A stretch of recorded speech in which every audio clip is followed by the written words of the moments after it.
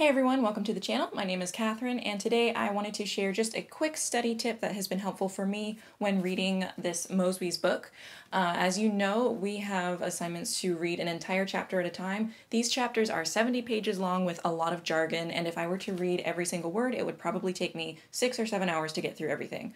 So what I am doing is I am setting a timer and forcing myself to just skim a page in a certain amount of time.